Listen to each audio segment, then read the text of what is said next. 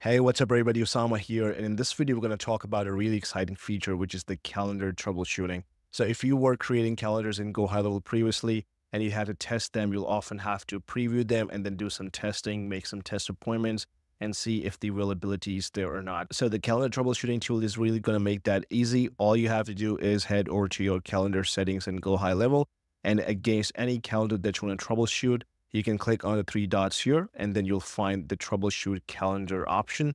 All you have to do is click on that, and it will open that calendar in the troubleshooting view, as you can see here. So you can see all the slots here, and wherever the slot is unavailable, it will actually tell you, and that is exactly what this is for. So if a date is unavailable, you'll actually hover over the time, and it will actually tell you the exact reason. So in this case, it says the slot cannot be shown due to the minimum scheduling notice requirement. So you might have a user availability setup and it might be straightforward, but other times when you might have custom dates in place, or if you're using collective booking calendars or round robin calendars, you might be wondering why a certain slot is not showing up, right? So in order to test that previously, you had to do a lot of back and forth, but here, this is going to save you a lot of time because you can click on any date here and find any slot, and it will tell you why it is not available. So if we click on one of the available dates, it will show you all those slots. So this is the general availability of the calendar, which is 8 a.m. through to 5 p.m.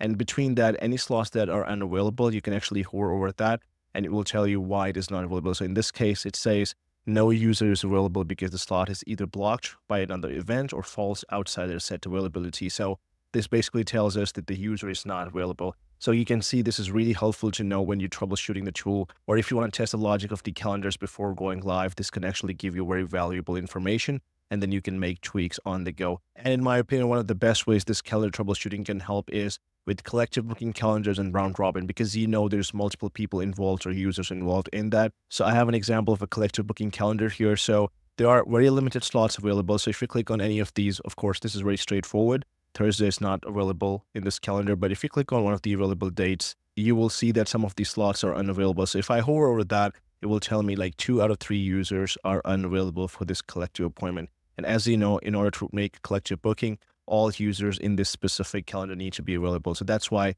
is not showing these slots. And if we scroll down, we have some available slots here, and then we also have some unavailability. So if I hover over here, now it is telling me 1 of the 3 users are unavailable. So this is very helpful to know, because before going live, I can make tweaks. If it is not working as I want it to be, then I can make changes on the go. And one more cool thing about this feature is that if you're making changes in the calendar and you want to reflect that, you can click on this refresh and it will do that instantly. And now you can see the settings in effect. So that was all about this feature. Again, this may seem like a small feature update, but it is going to really help you if you want to test the calendars and make sure that your logic and availability is on spot.